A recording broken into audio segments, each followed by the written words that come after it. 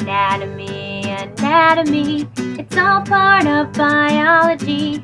Everything has an anatomy, it makes up what we are. Where we have hands, a shark has fins, pectorals left and right. They help the shark to move and swim, navigate day and night. Where we have hair, sharks have a pair of dorsal fins up top. And in place of feet, a caudal fin will help them start and stop. Anatomy, anatomy, it's all part of biology.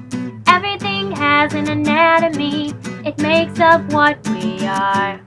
Where we have teeth, one row of teeth, sharks have at least two.